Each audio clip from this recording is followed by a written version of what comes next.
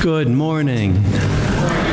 Good morning and welcome, as always, to Niles First Christian Church, Disciples of Christ. Welcome to this Christ the King Sunday, the last Sunday of our liturgical year, because next week we begin in the new year, in the Advent season.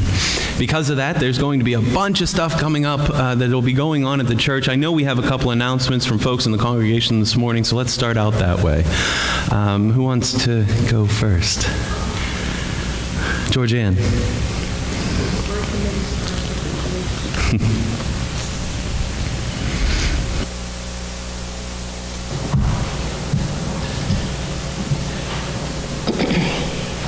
Good morning, everybody. Oh, is that too loud? Well, I'm here. I'm the chairperson of the Agape Committee this year. And we are having our children's program on the 11th of December. And I'm inviting all my friends to come to a potluck dinner after the Children's Moment program. So I will put up a sign-up sheet in the back of the church and write down what you're planning on bringing and how many you think will be coming with you to the luncheon. It will be after worship on December the 11th at 12 o'clock. And we will provide the meat, the entree, and all the beverages. So I hope to see your name on the sign-up sheet, and we'll have a great time. We're going to kind of follow the theme of the children's program, so it'll be fun. Just wait and see. Thank you very much. Thank you. Are we asking folks to bring their own place setting? Okay. Bring something to share, bring something to eat with. Yes. But bring yourself, first and foremost. What else do we have to share this morning? Shelley.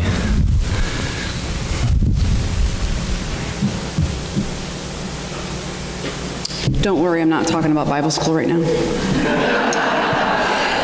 Two things. Yes, December 11th, Sunday, is the Sunday school Christmas program. I heard it's going to be a really sweet program. So on that note, I am needing to borrow 2 Christmassy themed aprons for a couple of our kids to be wearing for the program. And on the second note, again this year we're going to be partnering with Cadence Care with their angel tree for the foster kids. I should be hearing from Maggie soon with the wish list from the kids. But the deadline is going to be Sunday, December 11th will be the deadline to bring your items in. Wednesday, December 14th is when Cadence will be here to pick up all the gifts. As soon as I get the list, I will send an email out, and we will probably have the tree out with the tags on the. So if anyone has any questions about that, let me know. And I guess on the third note, as you can see, the guys did the wreath yesterday. So I have a wagon full of greens that I'll be doing wreaths and swags. If anyone, those are $10 each. That money goes towards Bible school. So if anybody wants to get their order in, come see me. Very much. And indeed, thank you to our men's group for, again, following through with that wonderful tradition of placing the wreath outside of our entrance. Anybody that had a hand in that, could you stand up for just a minute?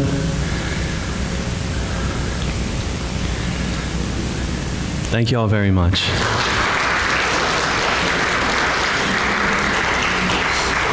And we thank Rick Pressel for continuing to organize that for us. Tell him he can come on Sunday. I didn't mean that was a good thing. Any other announcements from the congregation this morning? Tom.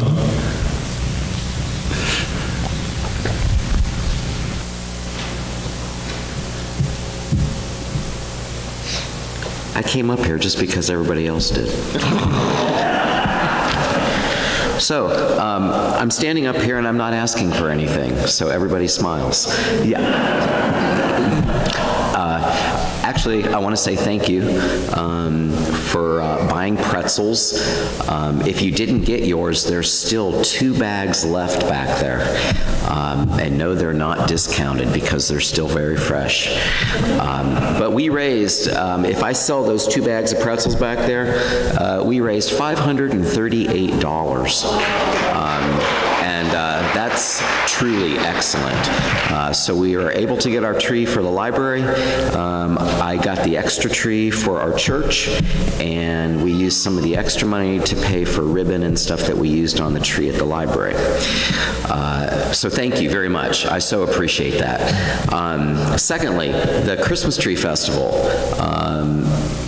Our tree is done. It's over at the library. We had a group gather on Friday. If you're here and you help me decorate that tree, stand up. You got it. All righty. Plus, we're missing a few. We had a good time. It was a good time trying to put Christmas ornaments made for a 12-foot tree onto a 7-foot tree. But we did it. So I just want to say thank you to everybody who helped with that. The Tree Festival, new dates for the Tree Festival. The Tree Festival opens on December 1st, and it runs through January 6th, and it is open from 9 in the morning until 5 o'clock in the afternoon. Thank you. And those pictures will be going up on our Facebook as soon as I get that final picture with the popcorn strings on the tree. But thank you for everybody that was a part of that as well. Is there anything else that we should mention from the congregation this morning? Jeff? We have Hanging of the Greens this coming Saturday, 9 a.m. And that's why you have a worship committee. So we invite everyone here for that as well. It's a wonderful opportunity, as always, not only of fellowship, but of beautifying our sanctuary and our space. So we invite everyone there this Saturday at 9 a.m. We also invite you to stick around after worship service. We're continuing our worship with our official board meeting. It'll be right here. I'm just going to walk out to get my computer, bring it up so we can start the meeting. So, and you don't even need to come to the back, just sit where you are and we'll move through that. We invite you to stick around for that. You can see a few other announcements in your bulletin. One of the things that I want to bring to your attention, 2 things that I have. One of the inserts in your bulletin is an offering, a special offering envelope. This is the 2nd week that we'll be taking this Thanksgiving special offering. This is one of our general offerings through the Christian Church Disciples of Christ. The Thanksgiving offering specifically goes to places of higher education, colleges, seminaries that are associated with the Christian Church Disciples of Christ. If you want to know more about that, I'll be happy to tell you. But if you feel led, we would encourage you to donate to that as well. We're going to be doing Advent readings a little differently this year in that we always ask folks, and I have a feeling that that has left some folks out sometimes. So this is a sign-up time. If you've always wanted to read or light an Advent wreath candle, here is your opportunity. There is a sign-up sheet in the narthex. If you have a particular week for hope or joy or love or peace, make sure you sign up accordingly. As many people can sign up for a week as you want, and I will make sure to accommodate the reading and the lighting. So if you would like to be a part of the Advent wreath lighting this Advent season, I would invite you to sign up, just yourself. Don't sign anybody else up for our Advent wreath. You can find that in the narthex as well. With all these things, might we find Christ in our center. Might we gather in such a way that it is not our voice being shared, but that we are conduits for the King of Kings, the cosmic ruler of the universe, the one who is sovereign of all, and has been, and is, and will be. Might this be the God whom we worship today. I invite you to join me then in our call to worship. ruler of all the earth, creator of the universe, holy triune God. From everlasting to everlasting, you are Lord. You are merciful and full of loving kindness and great compassion.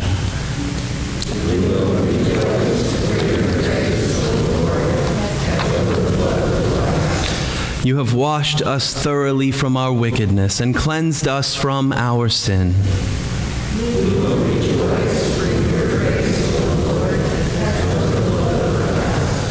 Against you alone have we sinned, and to you alone do we look for restoration.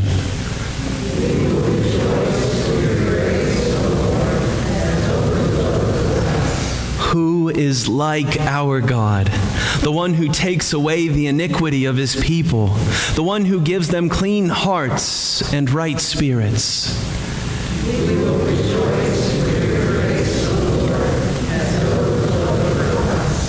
This is our God, the Holy One. We will rejoice and come before him with thanksgiving and offer him the sacrifice of praise. May we join together in our opening hymn, Come, Ye Thankful People, Come.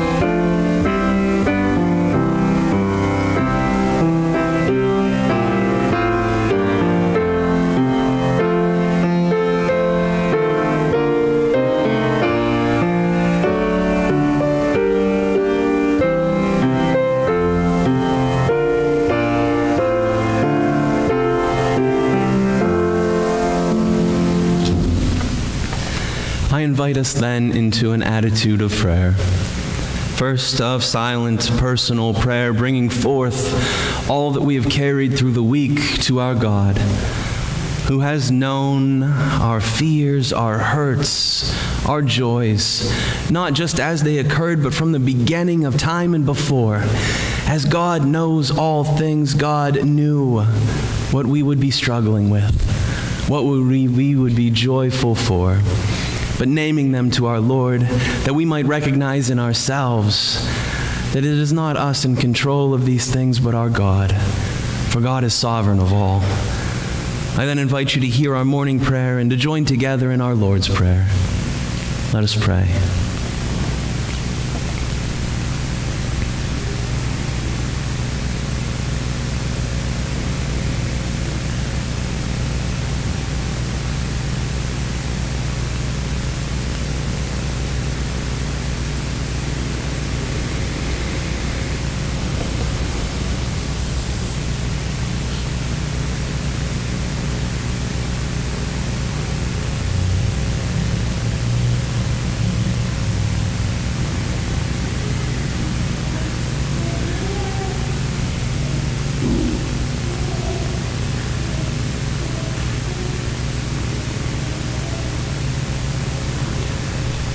O sovereign God, ruler of all that is, creator and sustainer and redeemer, author of salvation, you who have been before there was and will be after all is, We give you thanks for the ways that you make yourself known to us, for the ways that you have revealed yourself to prophets and judges and kings, for the ways you have decreed laws to follow that will result in our goodness and in the deliverance and life of all people. We give you thanks for your Son, King of Kings. We give you thanks that we might know the incarnate one in our lives, of God made flesh, one who lived and dwelt among us. For in this one we find life beyond our imagining. We find hope in the midst of despair. We find life eternal.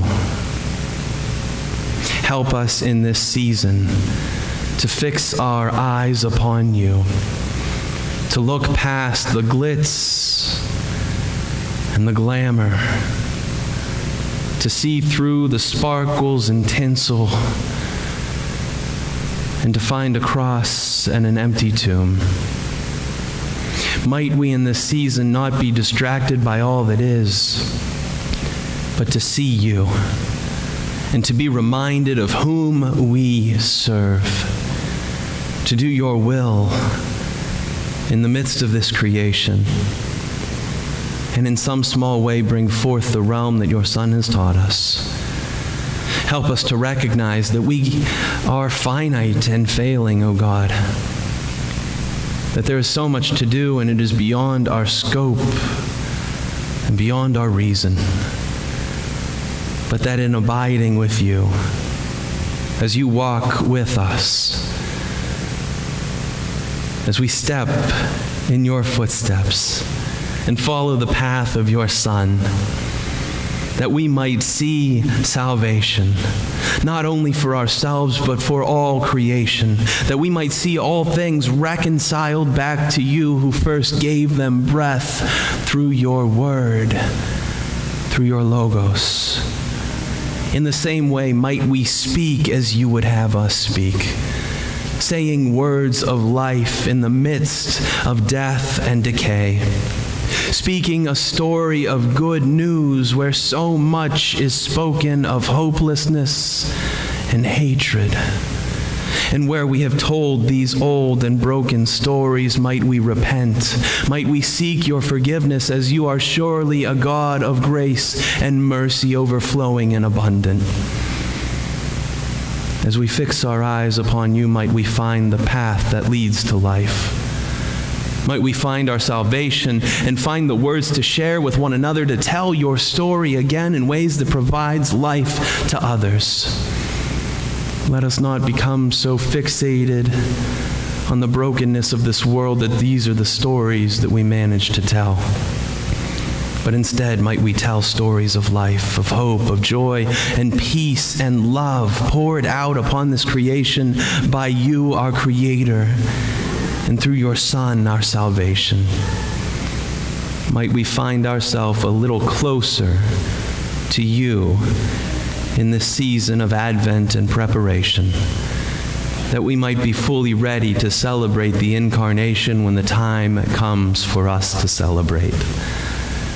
Might we do all these things in a way that brings glory and honor to you and through your Son, who has given us words to speak and stories to tell, as we use the words of your Son to pray to you, O God, as we say in one voice, Our Father, who art in heaven, hallowed be your name.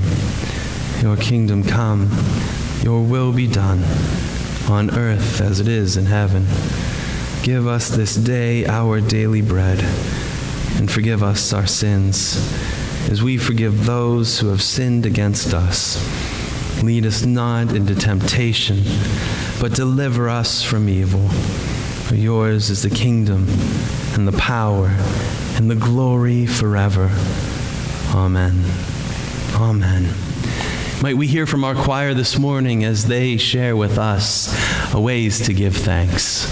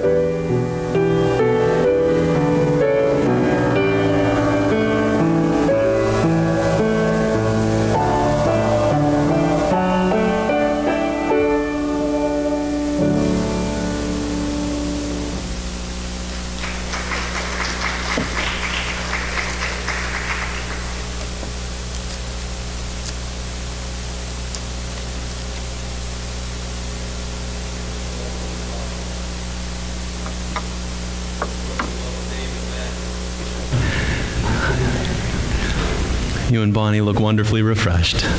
I would too, from the pictures y'all posted.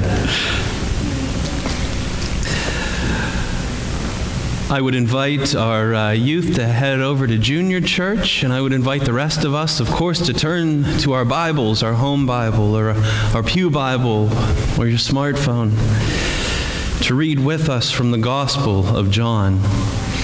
John is unique as a gospel because it is the only one of the four that we have contained in the Bible as we have it today that has used largely unique sourcing. Like we talked last week that Matthew had a tendency alongside Luke to use Mark as a source, alongside the Q source and perhaps sources that were unique to their own writing. John did his own thing. And he did it from a unique perspective. It's probably the last gospel written. So we see a more fleshed out theology that starts in a unique way and brings forth primarily the sovereignty of God and the necessity of Christ as an agent of God to bring salvation. We read through this today as we hear a scripture that's not traditionally read around this time of year from later in John, from John chapter 18, verses 19 through 24 and 28 through 38. I invite you to read with me or to hear with me from the Gospel of John. Then the high priest questioned Jesus about his disciples and about his teaching. And Jesus answered, I have spoken openly to the world. I have always taught in synagogues and in the temple where all the Jews come together. I have said nothing in secret. Why do you ask me? Ask those who heard what I said to them. They know what I said.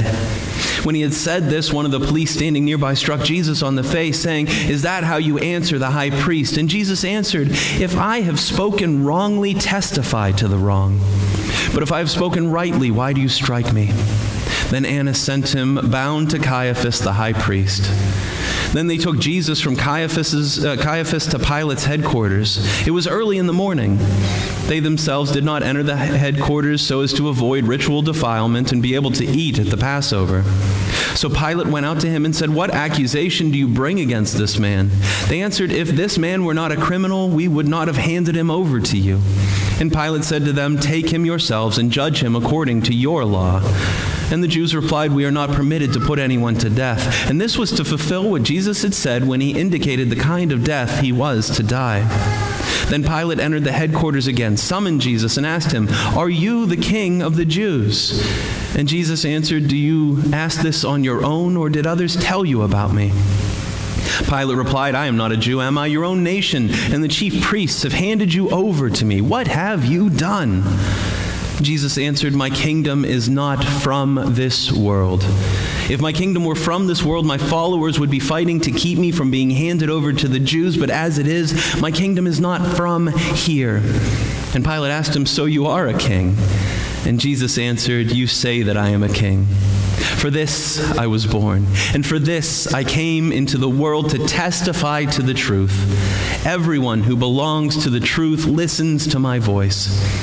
And Pilate asked him, What is truth? After he had said this, he went out to the Jews again and told him, I find no case against him. May God add a blessing to this and every reading of God's holy word. I invite us again into an attitude of prayer. Gracious God, as we gather in this space, as we seek to listen to your stories and find meaning for the ways that you are speaking to us through them today, as we seek to discern your voice as the way you speak to us in the here and now, might we be receptive, might we have open hearts and open eyes and open minds to listen, to hear, to obey, and to follow, so that all that we do, all that we say, all that we think towards you, towards all creation, and towards each other are acceptable and blessed in your sight. O God, our rock and our Redeemer. Amen.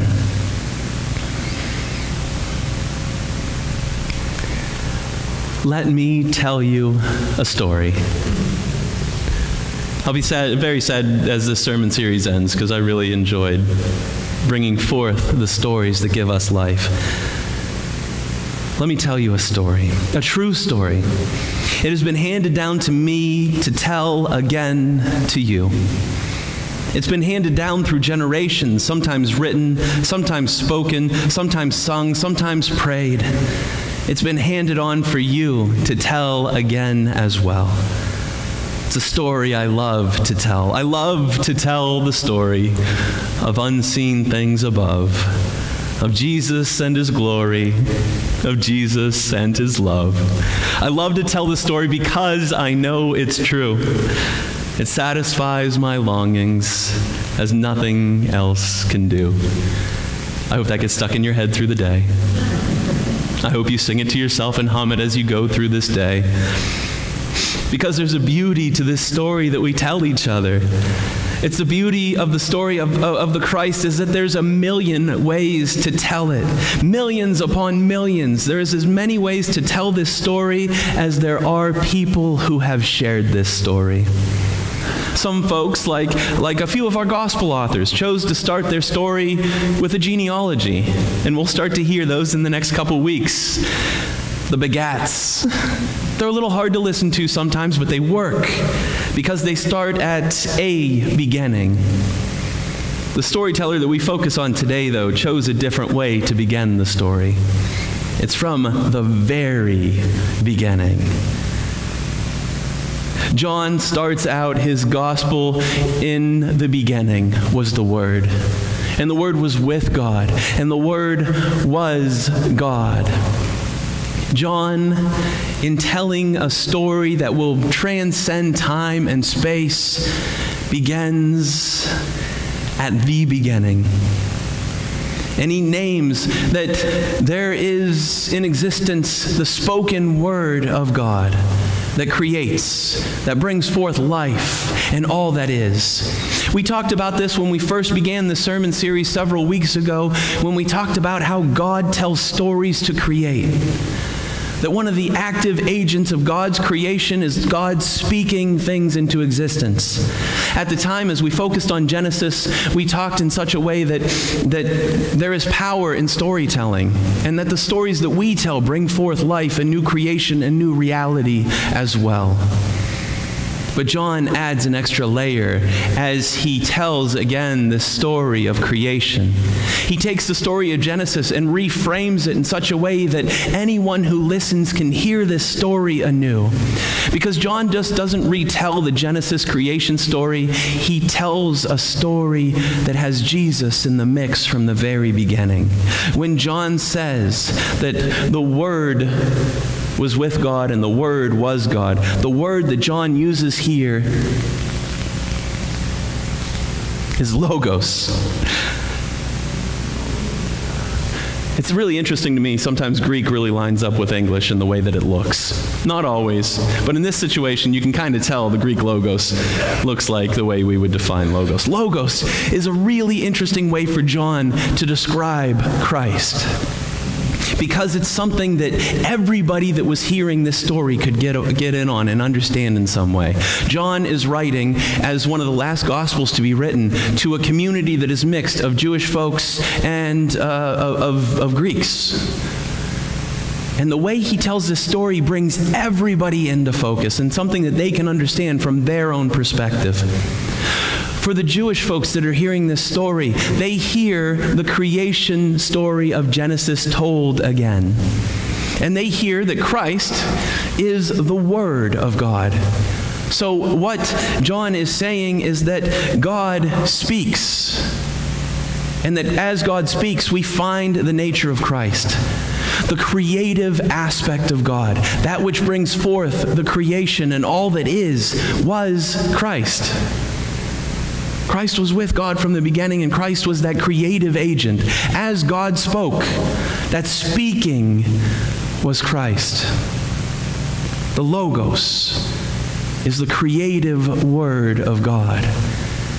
As God speaks, and as we hear revelation from the divine, we hear Christ in our midst.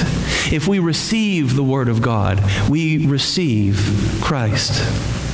Now, the Greeks wouldn't have understood any of this, but they understood it from a slightly different way that pointed in the same direction. And it's really neat when things happen like this. Because for a while, the ancient Greeks were trying to figure out how things work, how life worked, how creation worked, how all things were. And it came up to the same ancient Greeks that we still study today. Plato, even though we tend to think of the ancient Greeks as polytheists, right? They had a million different gods, and they're all vying for attention. They all live on Olympus. They're all fighting each other, having progeny, making all these fun stories, creating constellations, right? That's usually the way we think of as the Greek pantheon, right? But as these ancient Greek thinkers and philosophy thinkers started to develop these new thoughts, Plato in his writings came to the conclusion that there must be one God above all. That there must be one God above all, a transcendent, the highest and most perfect being, one who uses eternal forms to create perfection, archetypes, structures that don't exist in the real world to speak to perfection. This God, as Plato names it, has to use and create and give order and purpose to the universe, but is limited in the materials that this God uses. And that's where we find imperfections inherent in the material. But they had a concept of one God above all, an archetype God who has created all that is. They also used the word logos in a slightly different way. For the ancient Greeks, logos was our enlightenment. Have you ever had someone tell you a story and you flicked on a light bulb for you? That you understood the world in a different way because the story was told in such a way that it gave you understanding of that around you? That's how the Greeks understood word as well. For the Jews, logos was a creative force. Speaking brings forth creation. For the Greeks, word, logos, was something to be understood that gave us further understanding. Logos could be defined as our own enlightenment, as our ability to understand. Like that story that clicked on a light bulb for us, if you hear words in the right order, and isn't that such a miracle? Words by themselves are useless. But if you string them together in the right order, if you add some punctuation, suddenly there's understanding. Suddenly there's meaning to chaos. This is how the Greeks understood logos, that word brings order and understanding and enlightenment, and indeed light to the darkness of our own minds. So as the Greeks are hearing John write about the Word made flesh, they understand this in a unique way. That Christ is that which brings enlightenment and order. That Christ is from that archetypal God that Plato talked about. So John manages to bring multiple worldviews together in a really unique way and in profound writing. And he does this to explain to everyone, Jews and Greeks and anyone else that might be reading his writing, that word, that enlightenment, that creative force, the place where we find life and light, is the person that we know as the Christ. This is the thesis statement for John. The Christ is that which brings all that we have, life and love and truth. And that salvation is found through Christ, who is God and who is sovereign over all. John interweaves these understandings intricately and profoundly, harmonizing them in a way that points to the centrality, the eternality, and the ever-loving goodness of Christ. Now, that's not to say we need to differentiate here, though, because Jesus of Nazareth, we recognize coming at a distinct point in time in history. Jesus is not by himself the Logos. Jesus is the human. But behind and with and within that human that we know as Jesus, Yeshua, was embodied the Word of God, the begotten Son, who has been and will be and is the spoken and creative force, the Christ, the anointed one of God. Orthodox theology tells us that God is fully human in the person of Jesus, that Jesus is fully God in the person of Christ. This dualism speaks to the ways that we find salvation, and it's to this point that John argues. He names God's sovereignty throughout the gospel. Names that God is in charge and not us. He says this particularly in John chapter 14. We find, "Do not let your hearts be troubled. Believe in God, believe also in me. In my Father's house there are many dwelling places. If it were not so, would I have told you that I go to prepare a place for you? And if I go and prepare a place for you, I will come again and will take you to myself, so that where I am, there you may go also. And you know the way to the place I am going." Thomas said to him, "Lord, we do not know where you are going. How can we know the way?" And Jesus said to him, "I am the way and the truth and the life. No one comes to the Father except through me. If you know me, you will know my Father also. From now on you do know him, and you have seen him." Imagine that.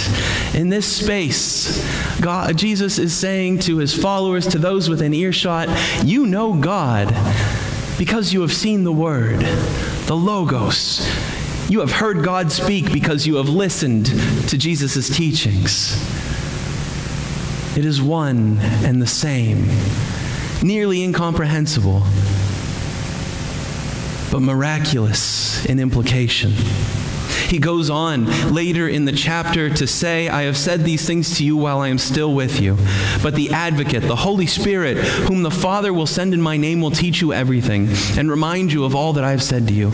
Peace I leave with you, my peace I give to you. I do not give to you as the world gives. Do not let your hearts be troubled, and do not let them be afraid." I hear these words, and they make sense to me. But I have a heck of a time following them, internalizing them, living them out. It's good to know that God is in charge. It's a relief. Because if it was up to me, this would all be on fire. Things would have fallen apart long, long, long ago. You might feel the same way. That there is such a burden to do more than you can in your limited time, in your limited resources, in your limited energy and understanding and life. There are so many things wrong with the world. There is hatred and evil and division. We don't feed each other. We don't clothe each other. We don't house each other in the ways that we should. There's disparate divisions everywhere we look. We're called to fix them. That's part of following the Christ. But it's not up to us to fix all of it, all of the time. There's grace in this because it is well beyond our ability. But still we worry, don't we? Still we worry. Have you all worried, at least in the past week, about something that was out of your control? Okay? I'm happy to hear that. We should be more honest with each other about the ways that we worry and naming the things that are out of our control, because that's one of the ways that we can let things go.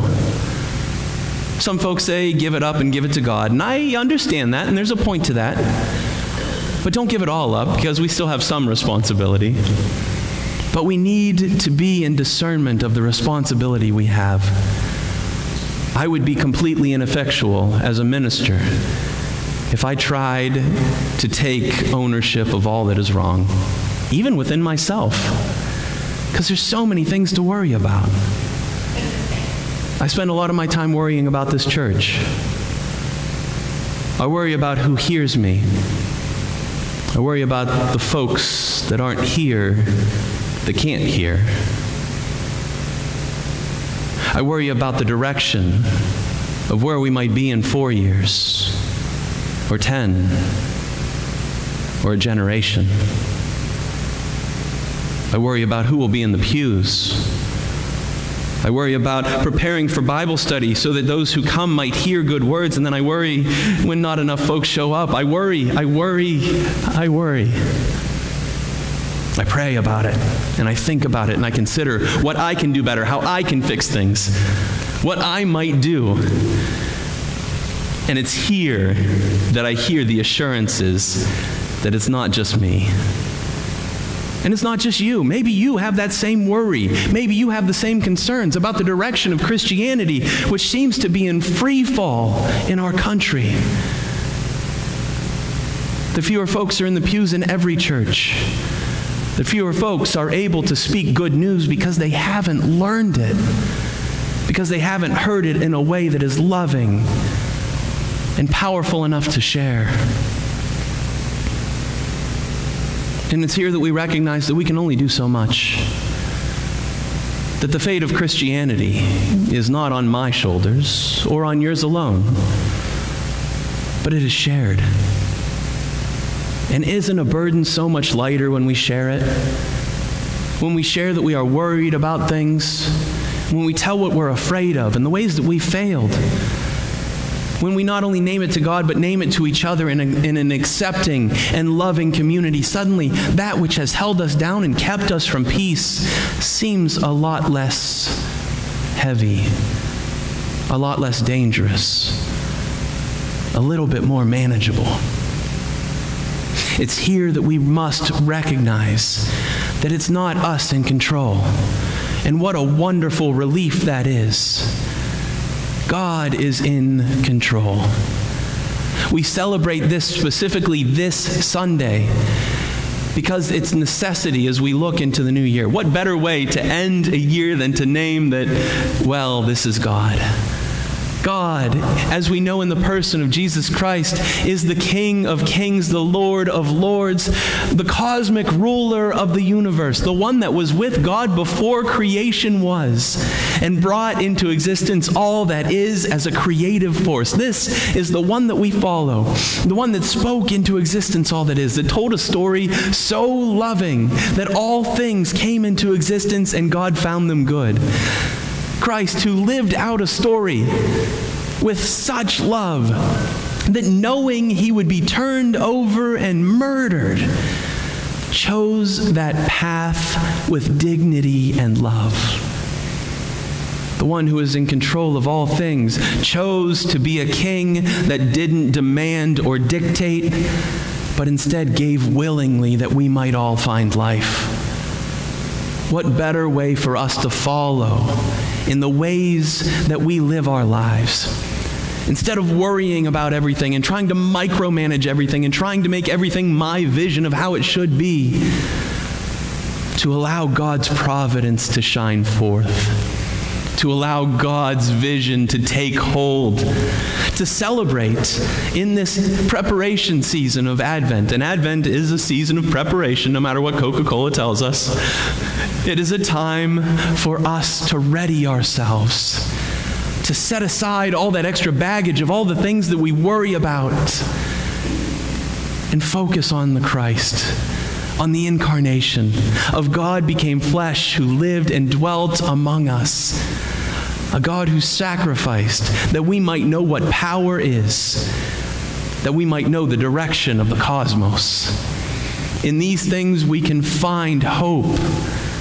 In these things we can find enough hope that we have to share our story, a story that creates life, a new creation.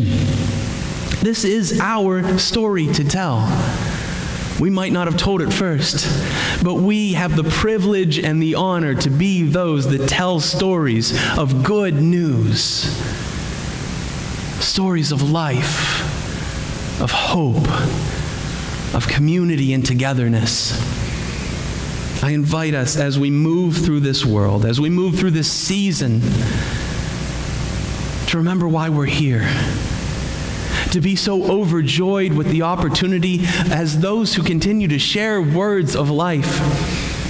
For we are doing nothing more than sharing the story of Christ as King, as God as Creator. We're using that same logos, those same words, the same spoken language that creates to bring forth a different reality than there is today. Might we be of one voice going forward, speaking truth, speaking life abundant and everlasting, speaking the same story that Christ has given us, that God has spoke from the beginning of the ages. And might we find life and hope in it ourselves. Going forward, let's follow and speak of the King of Kings. Amen.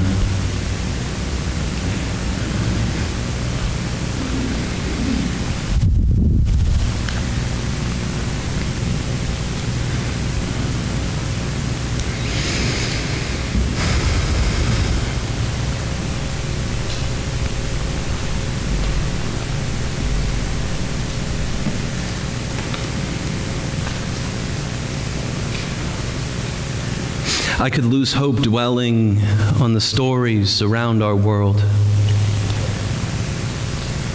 or I could find hope looking right in front of me. For in a world where there's not enough to go around, here we find an abundance. From one loaf, all can be fed. From one cup, all can share and be sated. From this, there is an abundance, and it is worth celebrating. For as we come to this table, we remember the entirety of Christ's story of life and teaching, of death and resurrection. And in it, we find a hope for a reality that has started to become real, but we're not quite there yet. It takes us telling the story to each other. It takes us singing about the story on the street. It takes us telling of God to all whom we meet, of sharing good news not only in our words but in our actions. Here at this table, we find an opportunity for all to gather, where all are welcome to hear again that story and to be fed, not just physically but spiritually, to hear that there is life abundant, and it is meant for you and for all of us. So I hand on to you the story that's been handed on to me, that on the night that Jesus last ate with friends, with family, he took a loaf of bread, and after having blessed it, he broke it, saying, "My body, this is my body broken for you. Whenever you eat it, eat in remembrance of me." In the same way, after supper, he took a cup, and after having blessed it, said, "This is the cup of the new covenant shed in my blood. Whenever you drink it, drink in remembrance of me." For as often as we have an opportunity to gather, to share, to tell stories, to be part of each other's lives, we proclaim that these things are worth sharing with all whom we meet. And we will continue to share stories of God made flesh, who lived and dwelt among us, who was crucified and who lived again. We will do these things until Christ comes again for us. So I invite you, with what we have gathered, to take bread and to partake as Christ's body broken for you. And in like fashion to take cup as Christ's blood shed for you.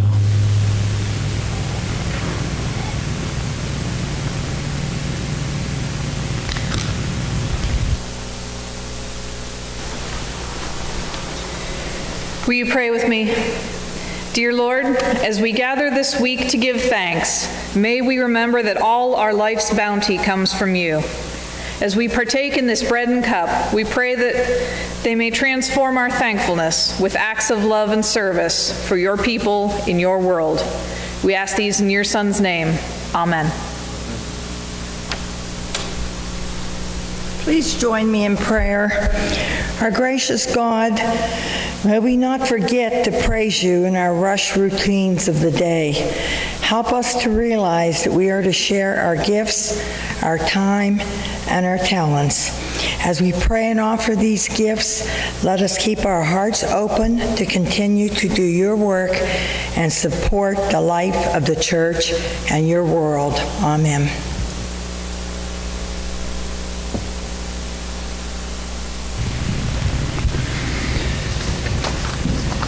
May we join together in our closing hymn. Rejoice, the Lord is King.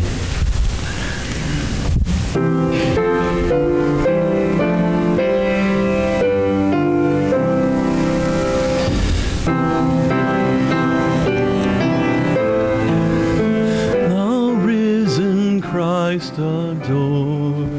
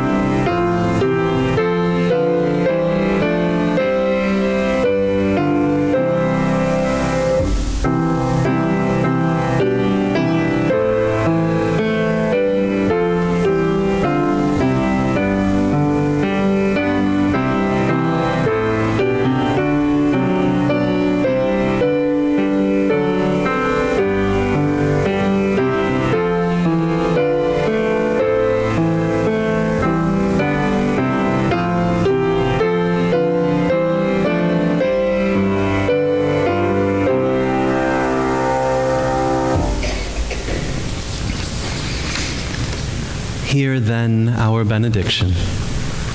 It is not enough to acclaim Jesus Christ as our Lord and King. Our mission in life is to make his kingdom a reality among us and to bring it to those around us by our words and our deeds. The way to do this is to live as he lived, for others in love and service. May Almighty God bless you for this task, the Father and the Son and the Holy Spirit. Amen. Go in peace to love and serve the Lord and to give shape to his kingdom. Thanks be to God.